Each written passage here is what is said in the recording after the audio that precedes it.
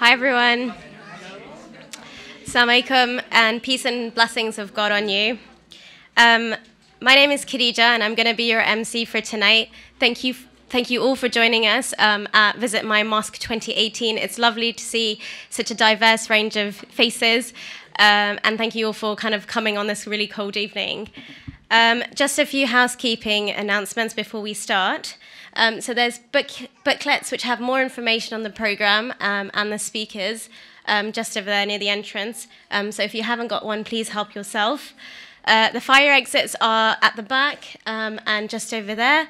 There is a Salam Centre stall at the back, although it looks a bit bare at the moment, so I'm hoping that by the end of it, there'll be something on it. If you want to use the toilets, they're just over there on your left. We'll be having a tour of the Salam Centre at the end of the programme, so please join us if you'd like to see the progress that we've made to date.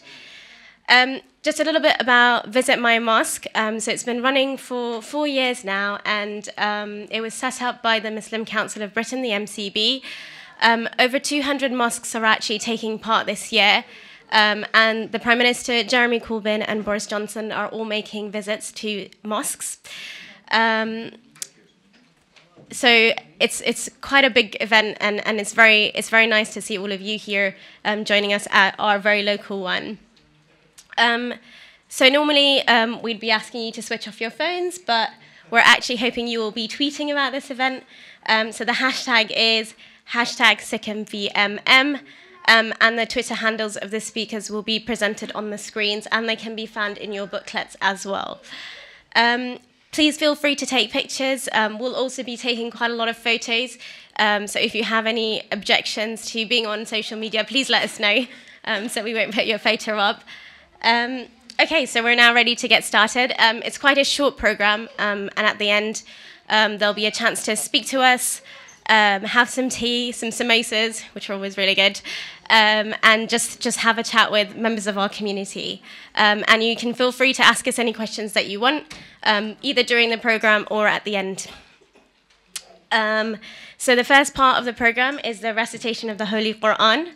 The Holy Quran is the Islamic holy book, and we believe that it was revealed to the Prophet over 1400 years ago.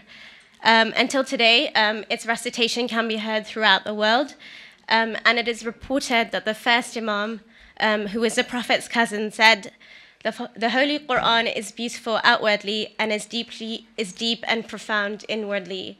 Its wonder is everlasting." And amongst the people in our community, we're very fortunate to have Mariam Asaria to come recite some Quran for us, and she recites very beautifully, so please welcome her.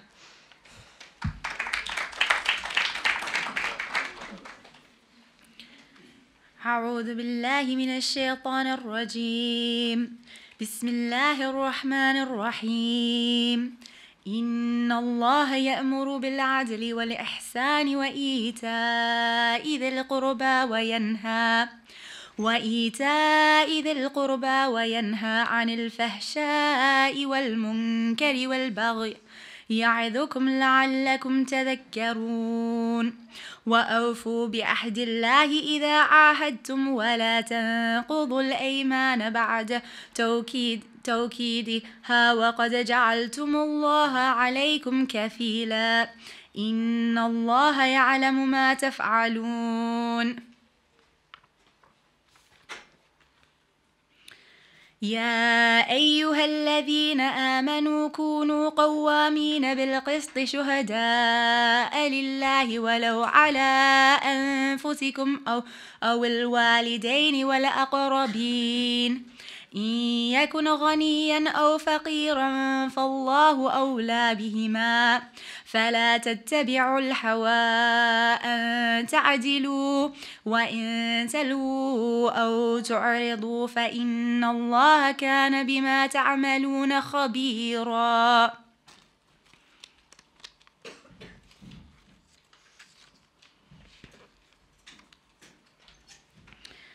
وإن طائفتان من المؤمنين اقتتلوا فأصلحوا بينهما فإن بغت إحداهما على الأخرى فقاتلوا التي تبغي حتى تفيء إلى أمر الله إن فاءت فأصلحوا بينهما بالعدل وأقسطوا إن الله يحب المقسطين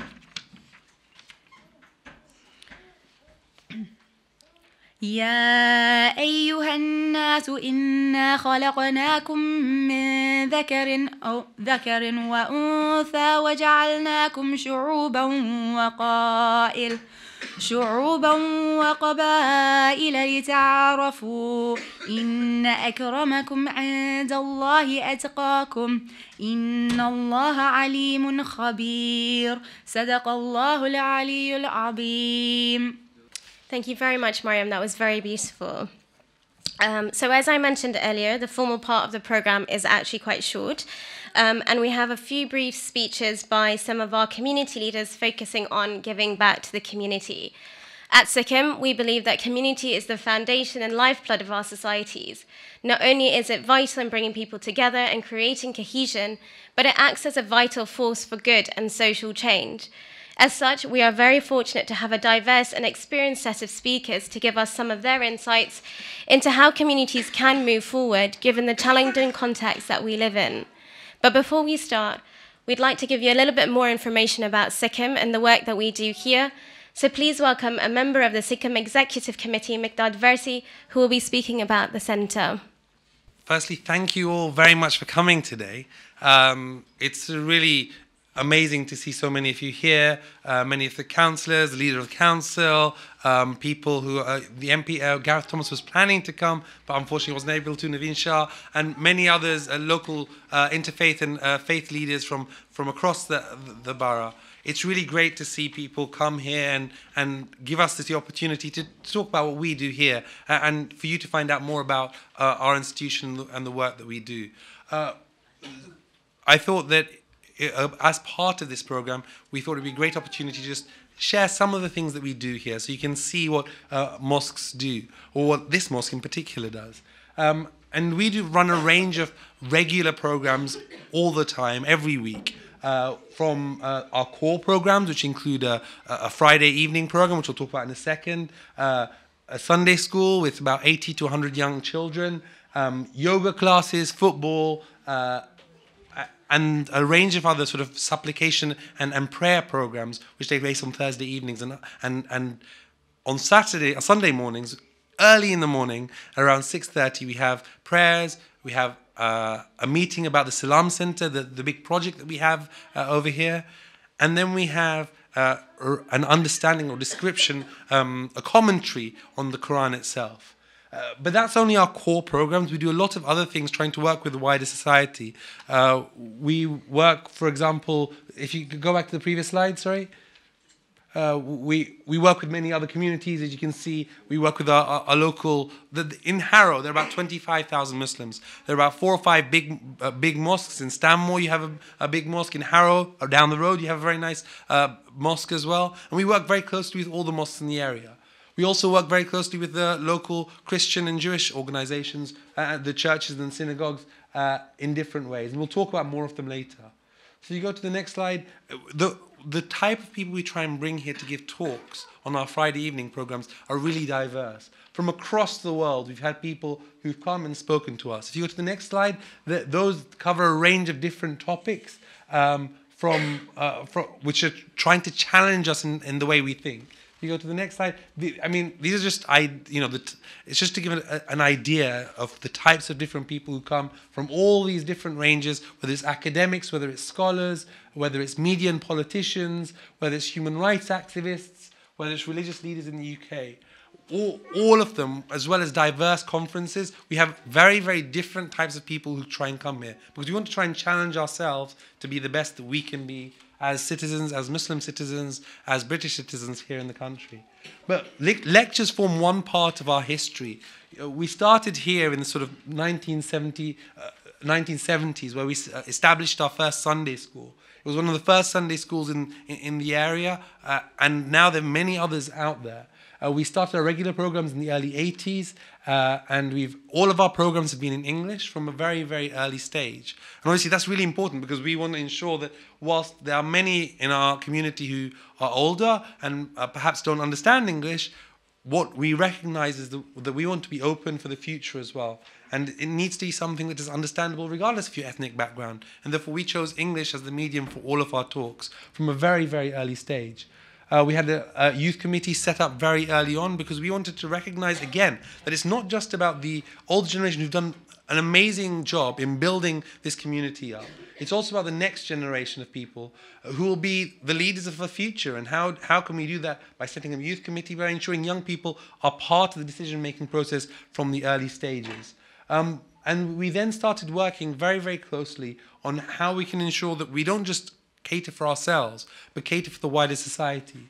And that's where we've had a whole load of other types of activities, whether it's health screenings, whether it's iftar for the homeless, which we set up, whether it's working in new innovative ways to try and engage with wider society. And that's the kind of thing and the kind of community that we tried to become.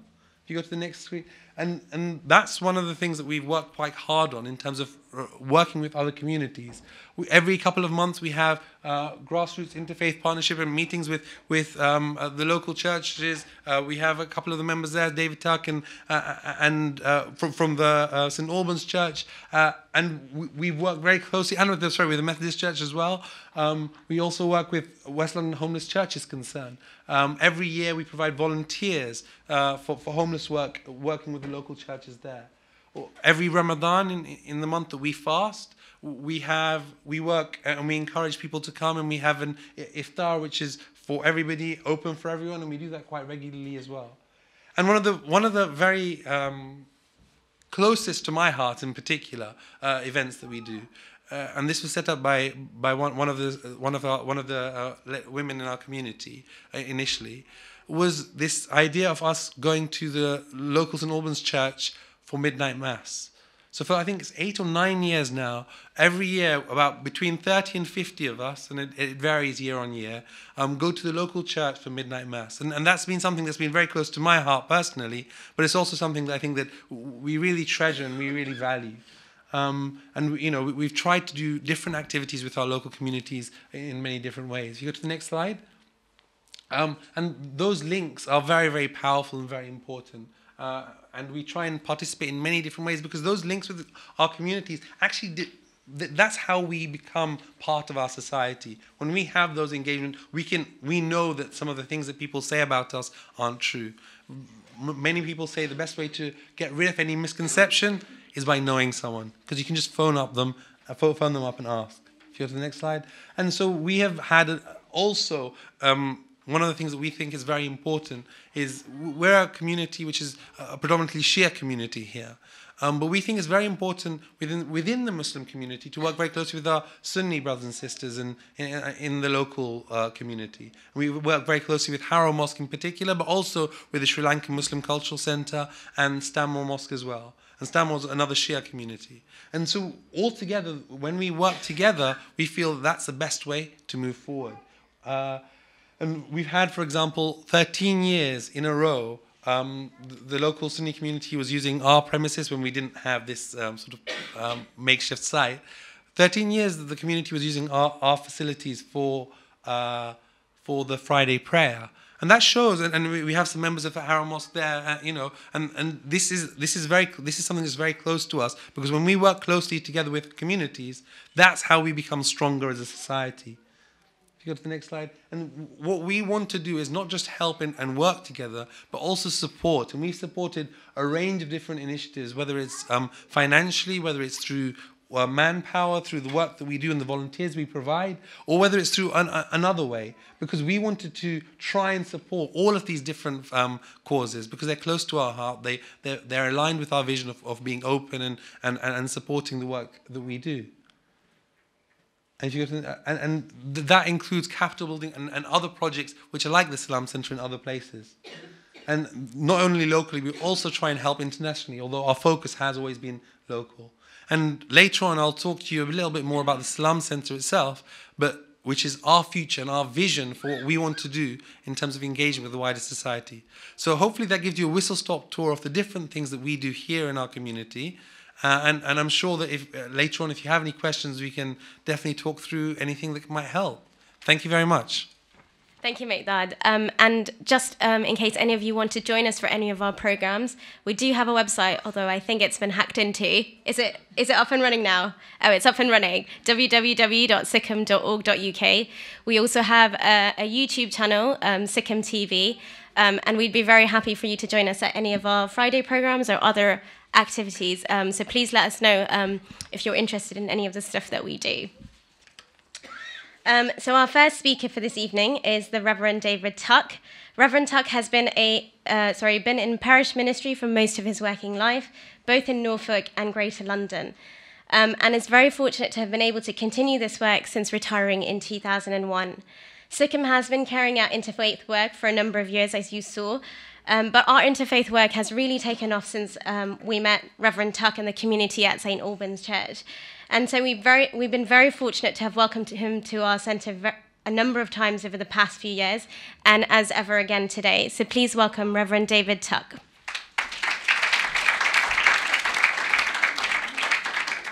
Thank you. It's really, really good to be here again. Thank you. It's a wonderful initiative. I'm going to share with you for a few moments 2 recent amazing experiences that I've had that relate to what I think is your theme for this year, giving to the community. Is that right? First, I've had the real privilege of serving on the panel of judges for the annual Muslim Awards for Excellence. It's a national competition which has, I think, been in operation for at least 8 years. And of course, it is the initiative of the Muslim News and its editor produced here in Harrow. And I've been able to do this with Anila. We've been at it together. There are 5 of us on the judging panel, and I'm the only non-Muslim. It's been very fascinating to work with this group because we're very mixed, and we include an eminent West African, a French journalist, and a professor of Islamic studies from Wales. There have been well over 100 nominations in 14 categories, and I don't think I'm giving away any secrets when I say that I've been not only deeply impressed, but really, really humbled by the wonderful contribution that so many Muslims in Britain are making not only to the quality of life in the Muslim community, but more widely to the quality of life generally here in Great Britain. The 14 categories are very wide-ranging, from medicine to sport to community relations, and both men and women from all parts of life, all areas of life, and all parts of the country have been nominated. It isn't just the South East. We, the judges, have been given a glimpse of what the Muslim community are giving to our national life today. Make no mistake, Britain would be now greatly impoverished if Muslims were not here. To me, it's been a very bright light on what sometimes does seem to be quite a dark horizon. The awards ceremony will be attended by many political and other national leaders.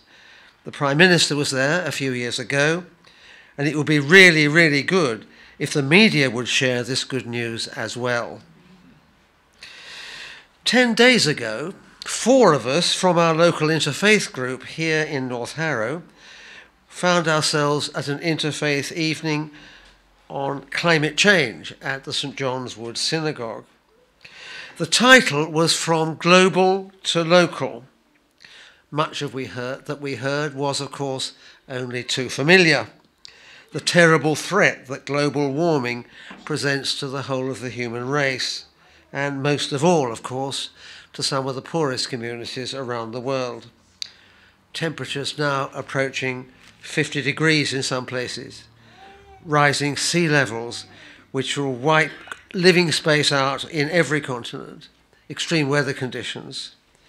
We were reminded yet again of the urgency of the situation and what our government and other governments are doing in response. not enough, of course, anywhere. But the two main messages of the evening were, what can I do to make a difference? And what can we do together as faith communities? The 4 members of our North Harrow interfaith group present that evening have plenty to think about and plenty to work on. As Sheikh Mogra, another Deputy General Secretary of the Muslim Council of Great Britain, reminded us, care for God's world is at the heart of the Quran and of all the great faiths. What can we do here in Harrow now to give to the community and do it together? Thank you.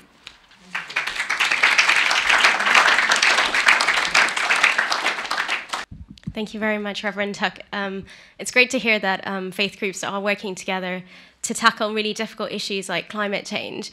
And I'm going to go a bit off-piste here and say that we've been trying to go green for a number of years and been encouraging people to bring their own mugs to programs so that we don't have to use styrofoam cups or plastic cutlery.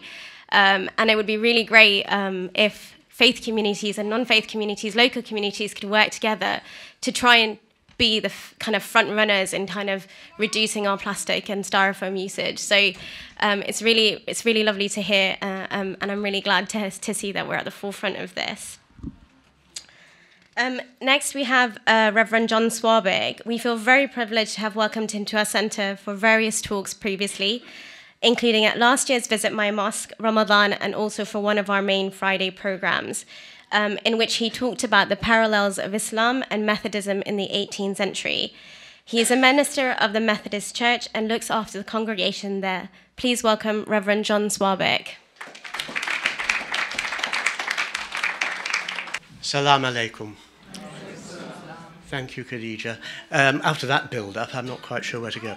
The current Methodist Church along the Pinner Road was opened in 1957, and it succeeded a building which was constructed in 1927. So the old church became the hall, we added bits on.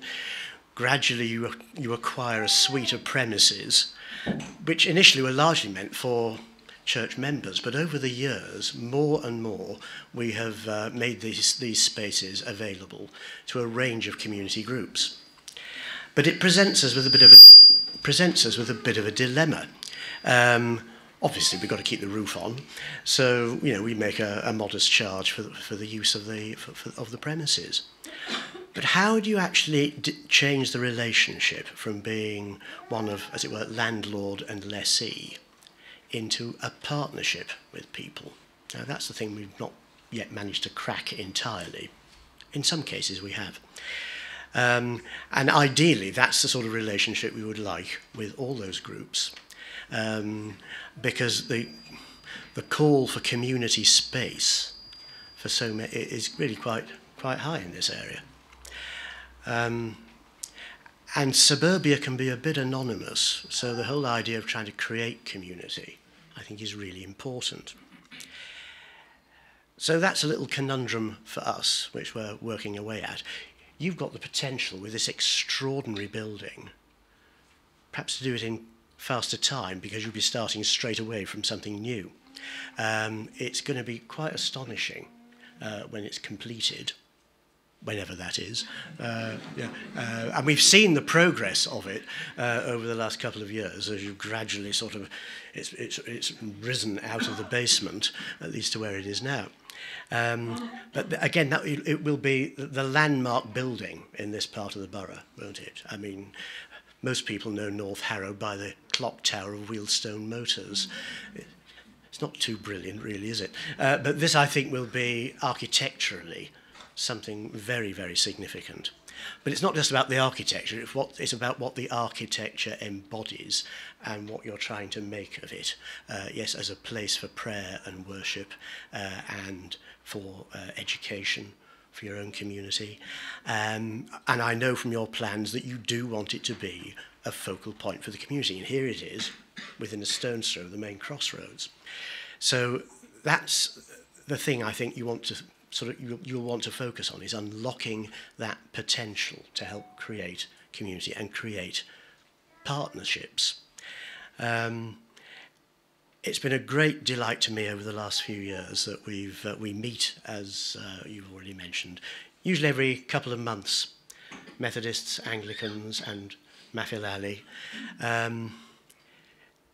And I think the levels of trust have built up in such a way that we now spend some of our time reflecting on our sacred texts. We can do that, I think, with confidence and with the sense that we can listen to one another. We discuss some of the activities that we're planning. Another bake-off due in May. The 5th of May, that's right, so get ready for cakes in quantity. I mean, the number of entrants we had last time nearly defeated the tasters, because we thought we were going to get about 30. And what was it, 108? 108. And one of the tasters was diabetic, poor man. I don't know how he coped with it, but anyway, there we go. But he survived. He survived. And the sort of a later development has been that we now actually can find time to pray together before we leave. And I think that is a very special time for all of us. And we can find, from our different perspectives, a way to come into the presence of God. Thank you.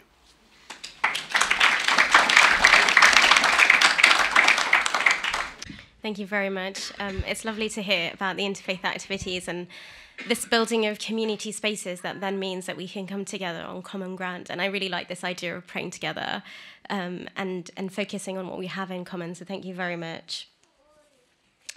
So next we'll be inviting Sonoo Malkani to say a few words. Sonoo was born in Mumbai and has lived here since 1970. She's worked in advertising, the media, and in real estate. She's a veteran resident of Harrow, and she's been here for the last 44 years. And during this time, she's tirelessly volunteered, raising awareness on an inherited blood disorder called thalassemia, serving as vice chair of Harrow Carers, and through contributions to the policing sector.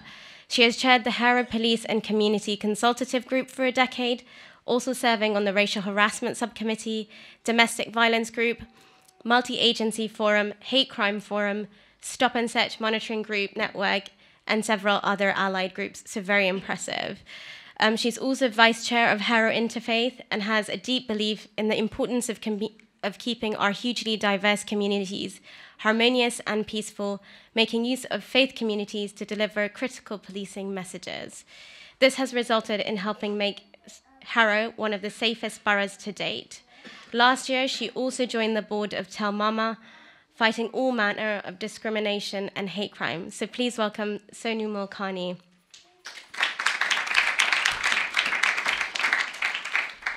Thank you very much for that rather embarrassing introduction, because I thought, who's this now? But anyway, it's very humbling to stand here before all of you. Assalamu alaikum. And thank you for inviting us. I was asked to say a few words about giving to the community. And you know, people tend to always think that giving is about money, funding, because that's the first thing that pops into people's mind. I have written down a few things, which is quite odd for me. I like to talk extempore, but I thought if I did that, I'd be here all night, and you don't really want to be here all night. I'll just read it out to you very quickly. Giving is living. Opening our hearts and minds helps us to expand and reach our true potential. It helps us as humans to connect with the divinity within. Let me just explain very simply. You and I are fortunate enough to be here this evening because these kind people have invited us to come along and see how much progress has been made at our Salam Centre.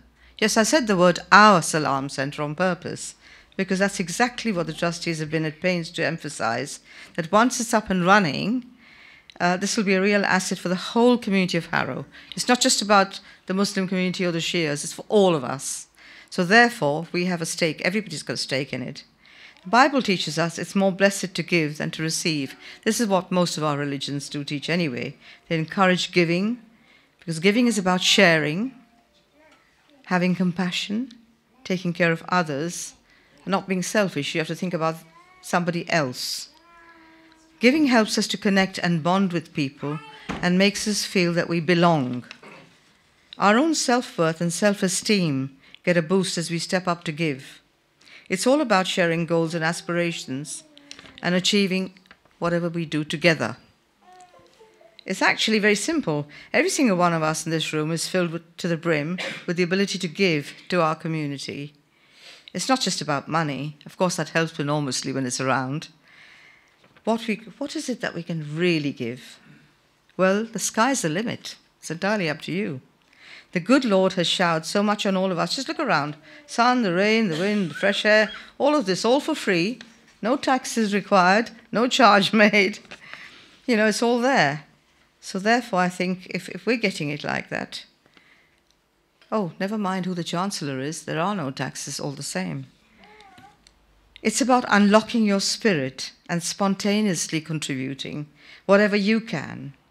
I think I've said this before. Gandhiji always said, you can always be a smile millionaire if nothing else. It costs you nothing, but to the receiver, it might just light up their world. You never know how somebody's feeling, and it might want them to go on. Somebody might be depressed. We hear so much about people with, you know, mental conditions. You just don't know what's out there.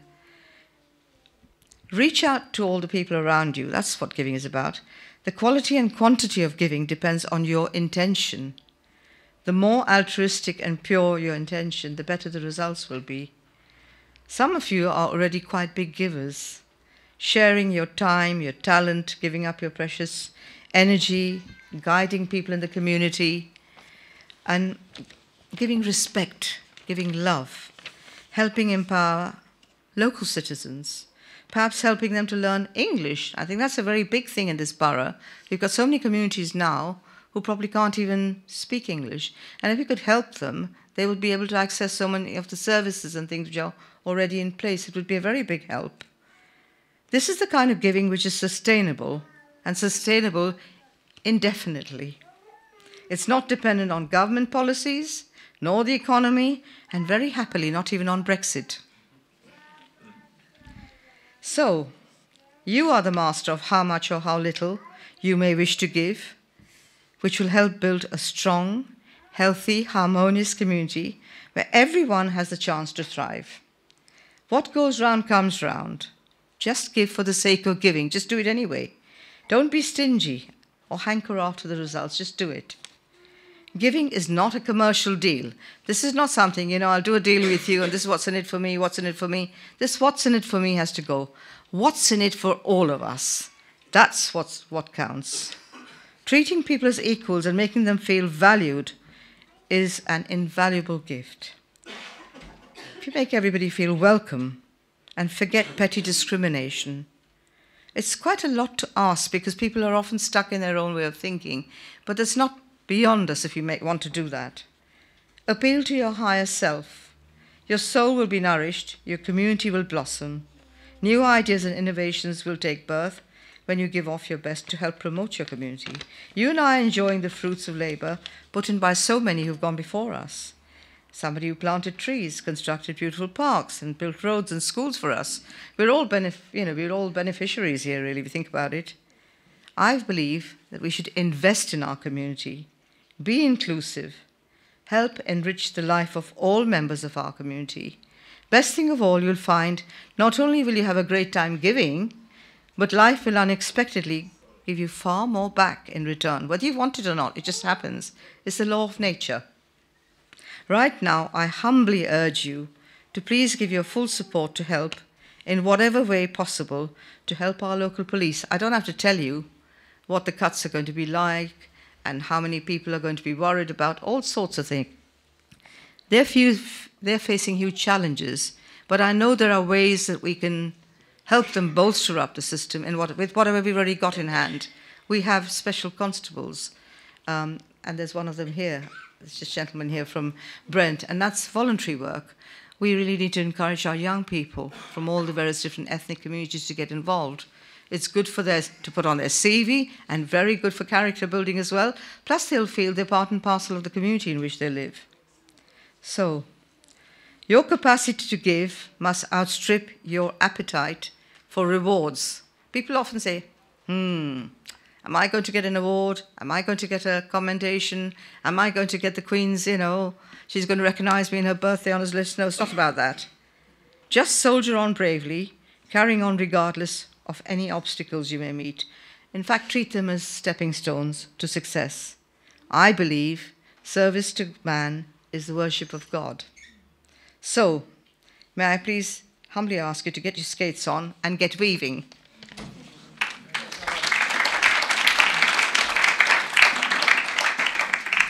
Thank you very much. It was very inspiring. And I think the focus on doing whatever you can and focusing on your community is really important. This idea that the smallest things can actually make a massive difference to people's lives. And I think we don't realise it. And so thank you very much for, excuse me, for reminding us. So the next part of the programme relates to our current development works, which Sonoo talked about, and the new centre called the Salam Centre, which I'm sure you've all kind of seen. It is gradually getting higher. You've definitely seen the hoarding. So we're in the process of developing this, and to tell us more about this, please welcome, I'm not sure if it's Nizar Marali, one of our trustees, or Meghdad Versi. Nizar Marali. Please welcome Nizar Marali, one of our trustees.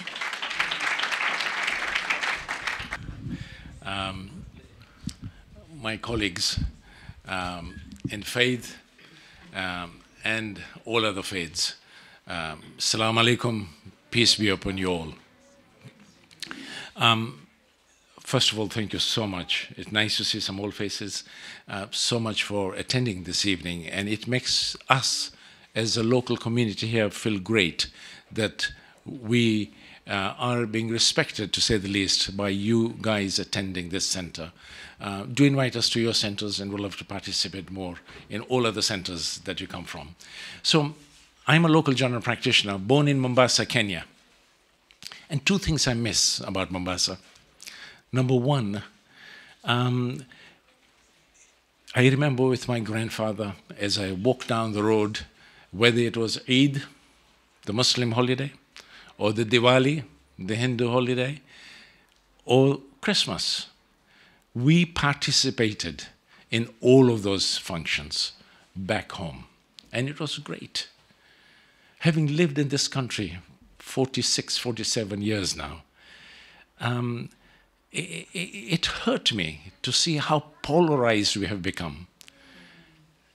And believe me, my contemporaries here, I mean, the younger ones like Khadija and Mikdad and others are next generation, but my generation contemporaries, some of us are here, and others, when we came here at the tender age of 18, 17, after having done our O-levels and A-levels to come and join universities or whatever, we have been continuing to gather together, and we've asked ourselves, what can we contribute back to the society, this society that has nurtured us?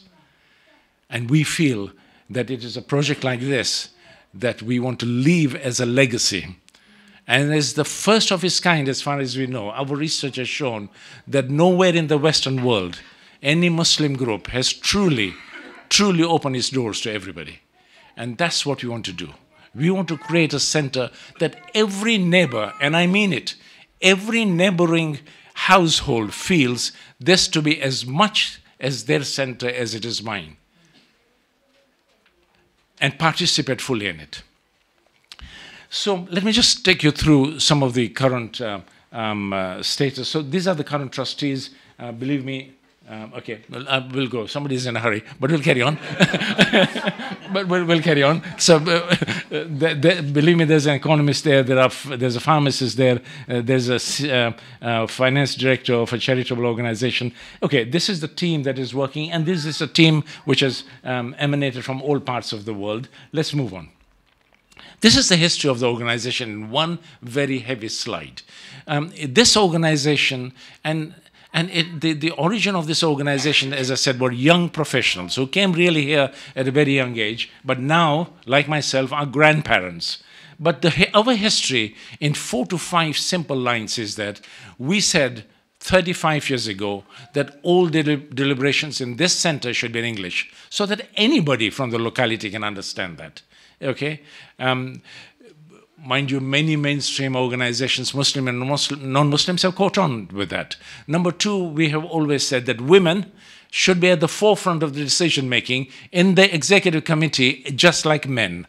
No difference. 35 years ago, many other organizations have now caught on. We have made sure that we empowered our youth.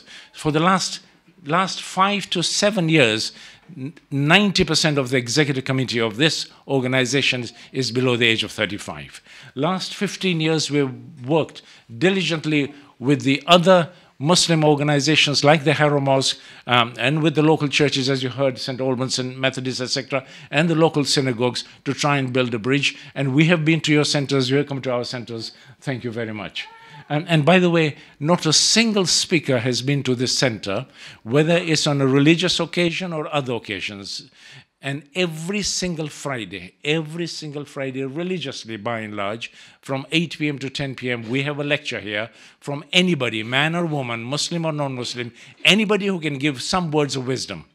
But every lecturer who has been here always is subjected to 15 minutes of questions and answers. Nobody is allowed to come off the chair, and I guess I will be subjected to that as well tonight, come off the chair without being subjected to questions and answers. So this is just a flavor of the current quarter. Every Friday, we have those lecturers.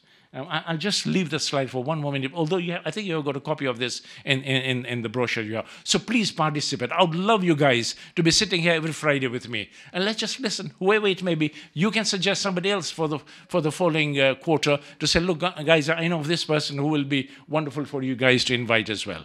So let's just carry on with that story. Next slide. Amongst our team, and these are individuals who came to this country, believe me, in the late teens, are people like Ahmad Versi that we have heard about by David Tuck. Let's move on. We have Iqbal, one of my fellow trustees, who was awarded a CB. Somebody's in a hurry. Sorry. So Iqbal actually has advised the Bank of England on Islamic finance. Let's move on to the next slide. I've just been to a commemoration of Amir Karim there, one of my colleagues here, who unfortunately died about 40 days ago. And him and his son Mukhtar have been ardent participants of this organization, and they've done wonderful work globally, and this charity continues to do that. And Mukhtar is part of this group as well. Next slide. Miqdad, I don't need to introduce you. You know him. He's everywhere. Well, I'm in the media. Okay.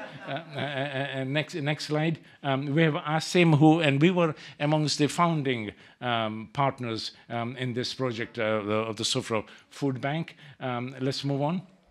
So this is just some of the slides to show our relationship. We have colleagues from the Harrow Mosque who have been here.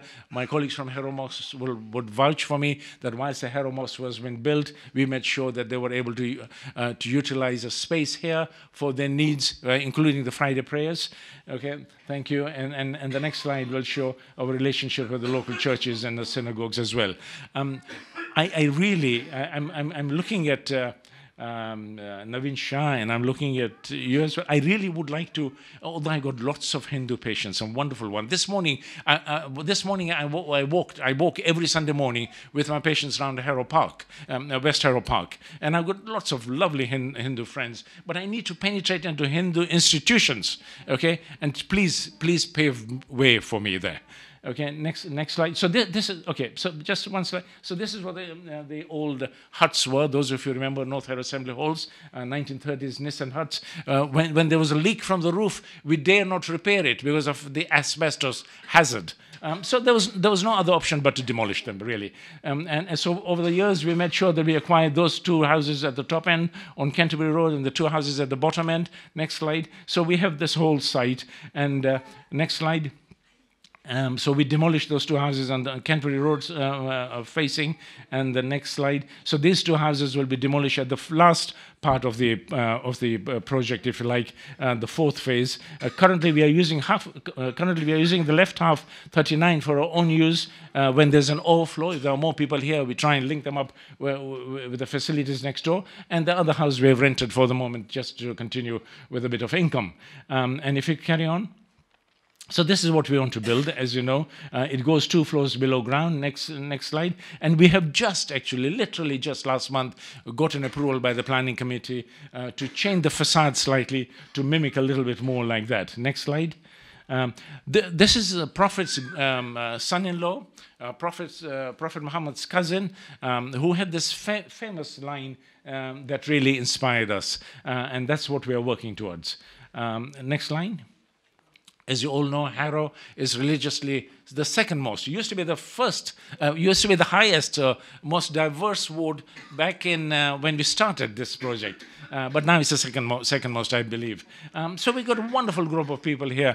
I'm made to believe that there are 250 languages spoken in London. I'm sure at least 150 are spoken in Harrow. Let's move on. So the 2 floors of basement are ready, trust me. And you could actually walk in today and have a look. So the blue is the sports hall. It's Sports England size, 5-a-side football, 4 badminton court, basketball, netball, volleyball, net cricket. You could play all of those activities there. The green bit on the right is the plant area.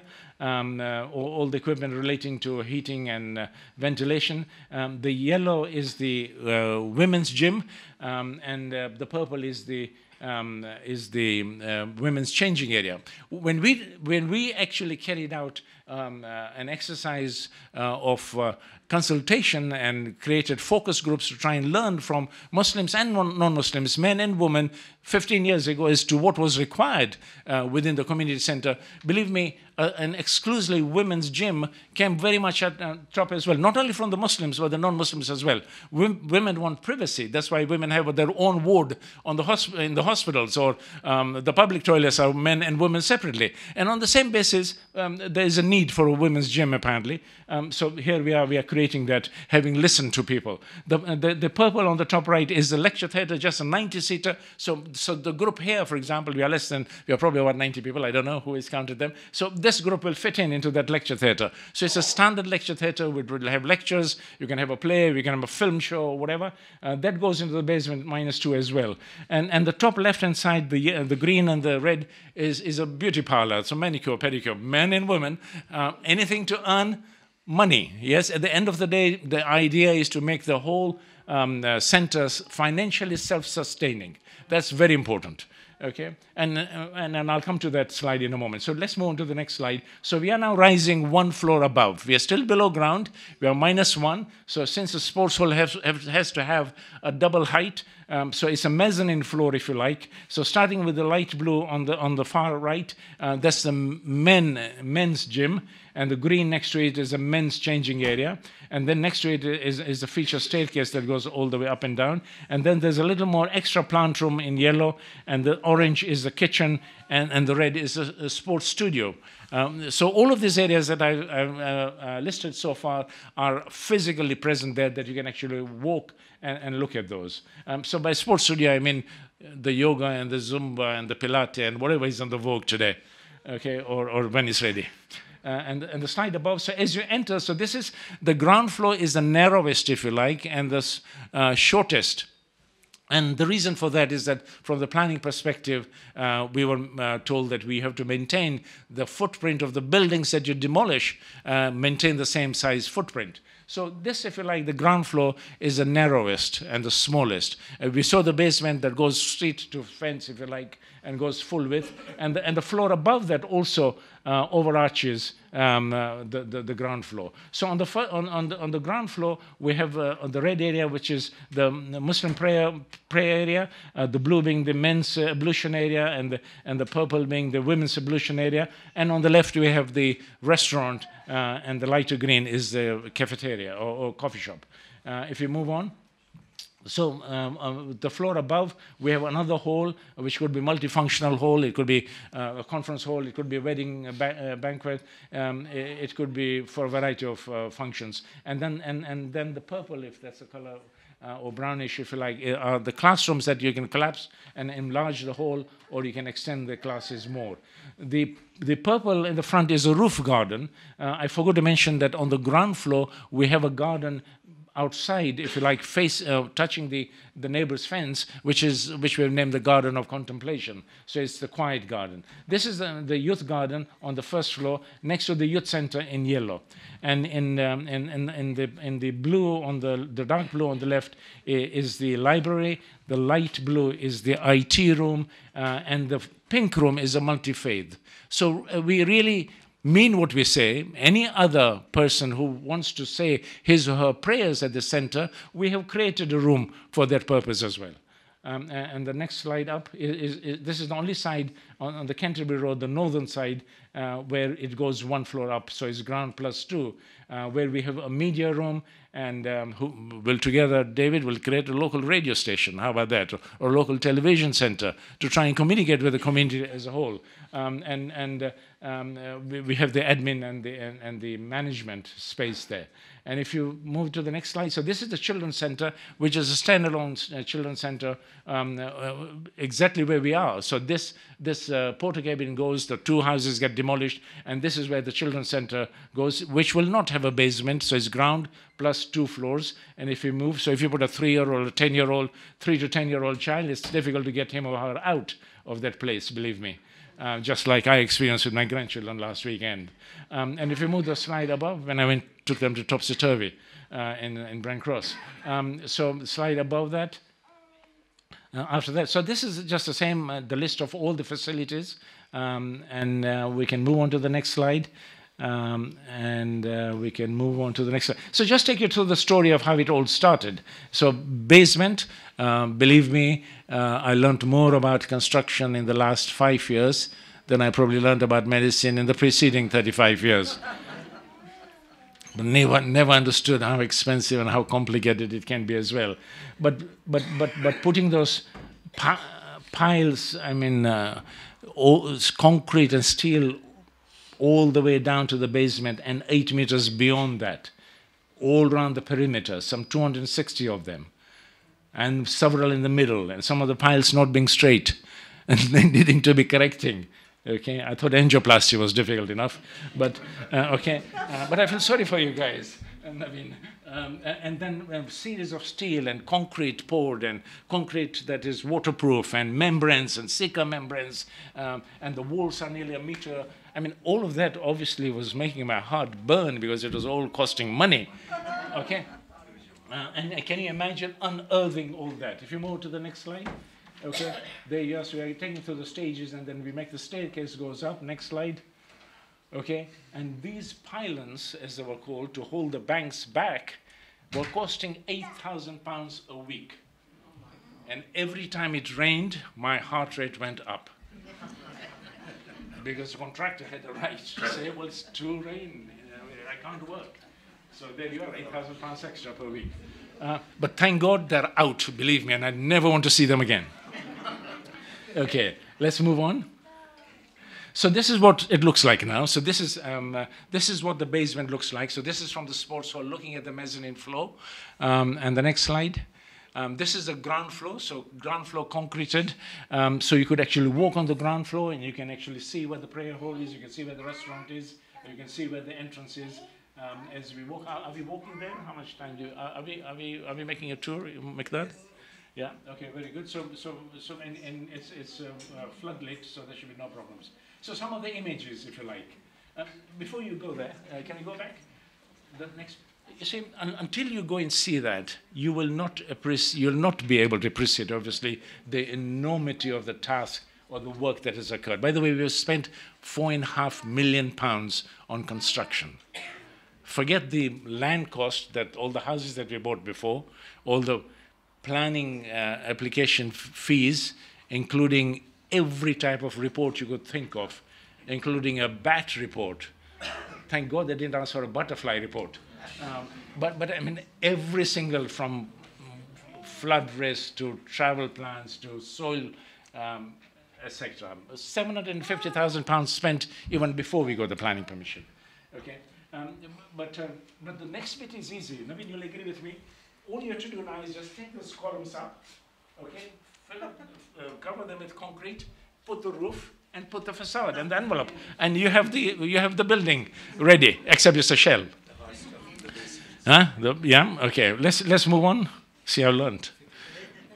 So this is looking from the far end of the ground floor towards the entrance hall. So if you like, from the coffee shop towards the entrance door, and you can see on the left is a garden of contemplation, and all the neighbors, by the way, I mean the house prices are going to rocket up here because the neighbors will be looking at a green wall. Okay, that's all that is a live green wall that the neighbors will be looking on that side. So we have made sure that we please them as best as we can. Next one. This is as you enter through the foyer, you're looking at a feature staircase across you, and there'll be a little reception in front of that. And beyond that is a garden of contemplation. Next slide. This is looking from the restaurant end towards the main entrance. These are images, obviously, at the moment. And next slide. This is what the prayer hall would look like, either this way or, next one. Carry on. Carry on. So, or this type of finish. We are still debating about that. Okay, next one. Next one.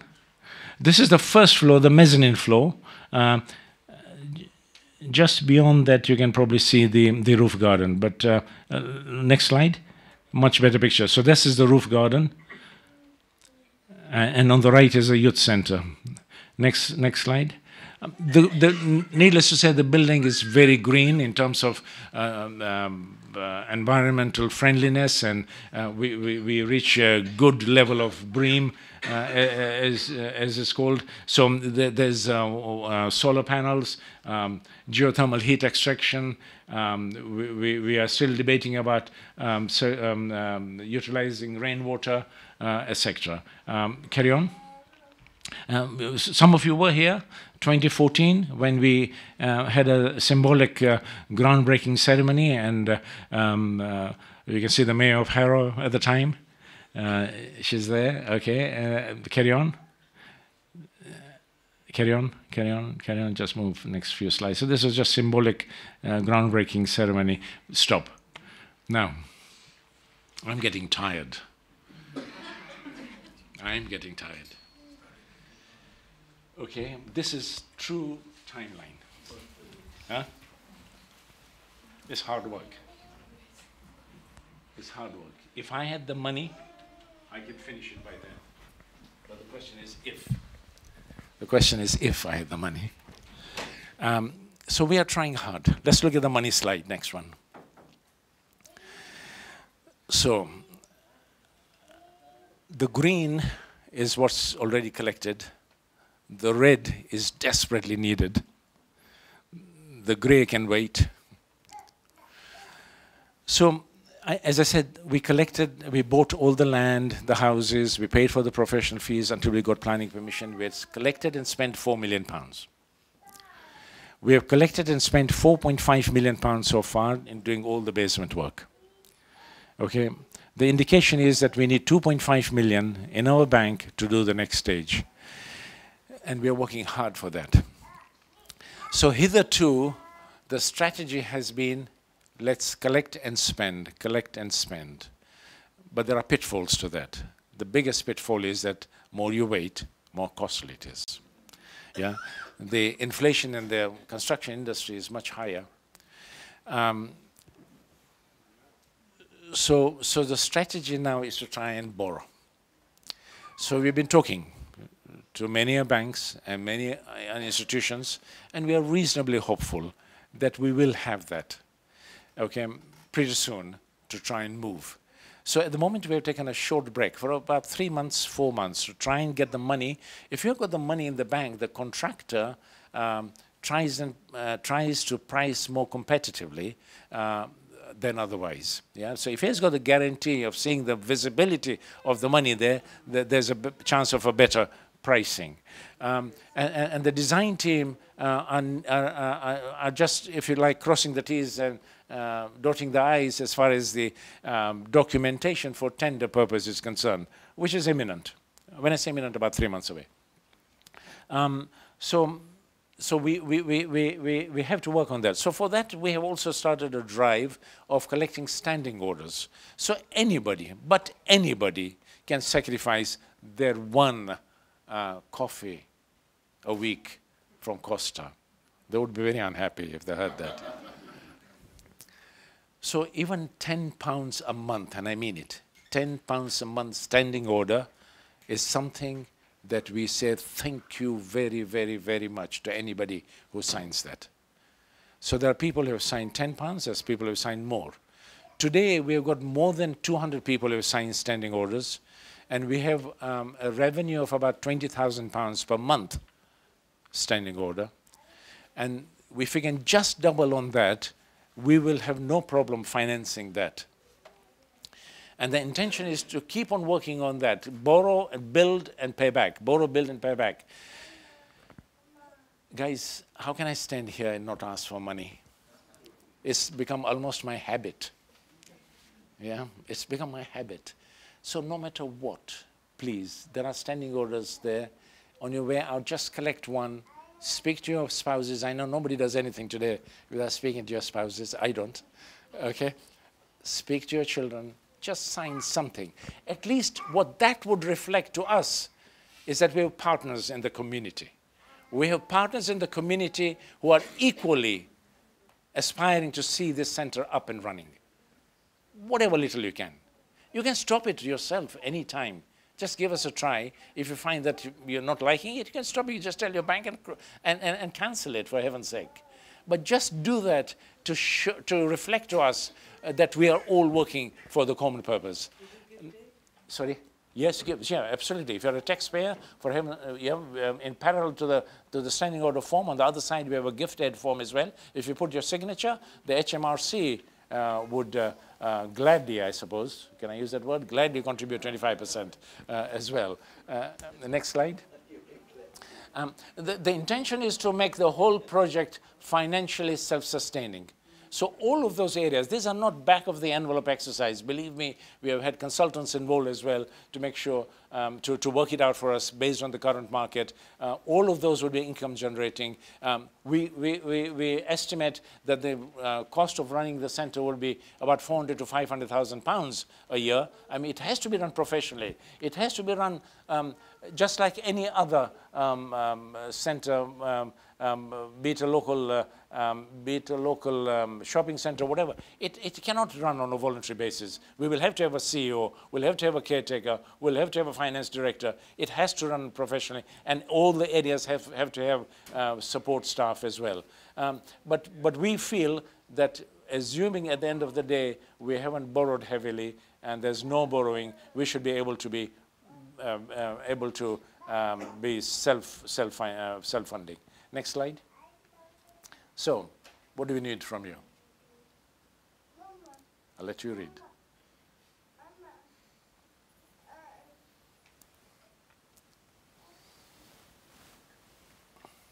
And final slide.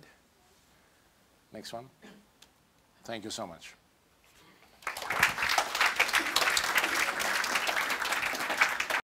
Thank you very much, Nizar Uncle. So that is actually the end of our program.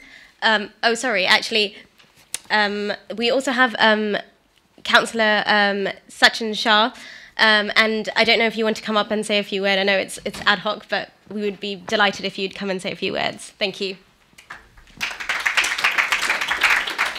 I won't try and adjust this. I've seen lots of people struggle.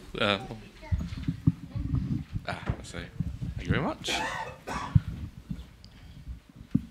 Thank you very much. I'm Councillor Sachin Shah. I'm the leader of Harrow Council.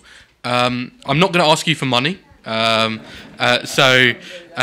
wait until you get your council tax bills. Then I'm certainly asking you for money. But I just want to say how wonderful it is to be able to stand in front of this. That will be absolutely fantastic, and that will be a credit to the London Borough of Harrow when that's built. And I want to congratulate everyone that's been involved in that, because that will look fantastic. One thing we all know about politicians, we like playing with statistics. So that comment about Hackney being the most diverse borough, let's ignore that for a second. Harrow is the most diverse borough in this country. That's what I keep telling people. I still think that's true. And you know what? I love my job because we are the most diverse borough, and it allows me to go and talk to so many groups. The thing that I love about my job is I get to come and speak to all our community groups across Harrow, and that's what makes Harrow special. When I tell people about Harrow, I don't say it's a place, I say it's a community, and it's a mixture of communities, and today is an example of exactly why I can say that. Because Visit My Mosque Day, it's my second mosque today. I've been to every single mosque in Harrow, and every single one of them is a credit to our community, all our community groups, the churches that we've got here today, the temples, the synagogues, all of them make up what is Harrow, and the community spirit we've got there, and the community spirit that will get us this Salam Centre built, and I'm really looking forward to the tour in a couple of minutes' time, will really be a credit to the borough. So I want to say, on behalf of Harrow Council, can I congratulate you for where you've gone? Can I say how wonderful it is to be able to be here? I just want to make a comment about the number of councillors in the room, because councillors are here not just to sit, we're here to serve you. And therefore it is really important that you know they're here, because they will be the ones that get your bins picked up if you've missed them. So I'll start at this end. John Hinckley is there. Say hello, John. Hello. Jean Laminen is there. Just slightly behind Jean is Gazumfa Ali. Simon Brown, who is also the councillor for this area. We are in Headsend South, aren't we? Yeah.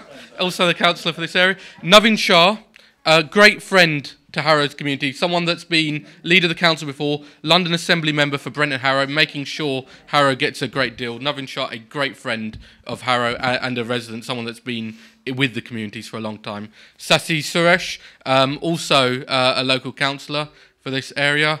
Rekha Shah, councillor for Wheelstone, and Manji Kara. Karima, there we are, sorry, yes, Deputy Mayor, Karima Marika. I think that is all the councillors. Look, we are here to support you. So on behalf of our council, as a leader of the council, can I thank you for inviting me, but please do speak to all the councillors to see what we can do to help you. Thank you.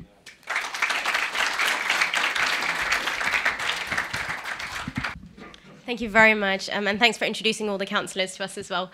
Thank you all so much for attending. It's been such a wonderful evening, and I've really enjoyed it. I hope you have as well. It's so great to see such a wide range of people here, and I hope that this will inspire you to come to join us on our programs, and I hope that we can join you on any programs that you have as well. There will be a tour of the Salam Centre site, and if you want to join us, you can, or if you prefer to stay here in the warmth, you can stay here. We'll be serving tea, samosas, and some biscuits, so please stick around, have a chat with any of us. If you have any questions, please feel free to ask us. And thank you so much for joining us. It's really wonderful to see so many people, and it's really heartwarming. So thank you very much.